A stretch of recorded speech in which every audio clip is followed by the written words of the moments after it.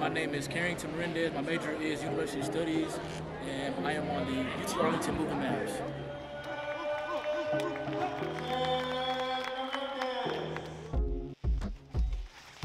This is the first time in a long time that we played in the College Park Center since 2021, I believe. We had the national championship tournament in here, but for regular season games, we haven't had this in a while. But it was a very fun experience. Hopefully, we can get a lot more opportunities in here because we can have the feeling of this arena and this environment every single time. It's going to be a fantastic opportunity for us, and then we can continue to grow as a team, and we can get more exposure from the university as well.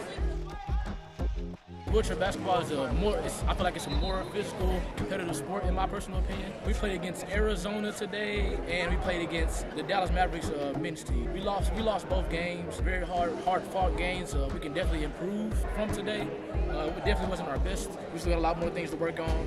The main focus for us is March. That's when the national championship tournament is. So hopefully we can continue to go from there, and we can put our best performance in March. I feel like I did a very, very good job offensively. I could have did some better things on defense, but overall I feel like I did a pretty good job for the Dallas Mavericks game. Anytime the UT Arlington community can come out and support us, just feel free to come. It's always free admission. You don't have to pay for entrance.